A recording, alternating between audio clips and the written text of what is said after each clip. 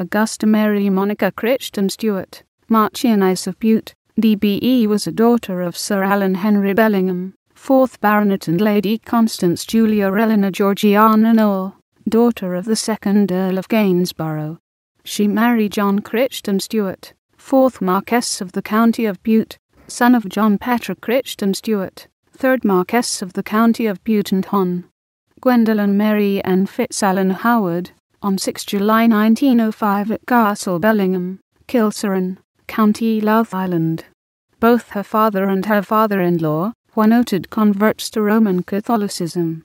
After her marriage, Augusta Bellingham was styled as Marchioness of Bute and her married name became Crichton-Stuart. She and her husband had 7 children.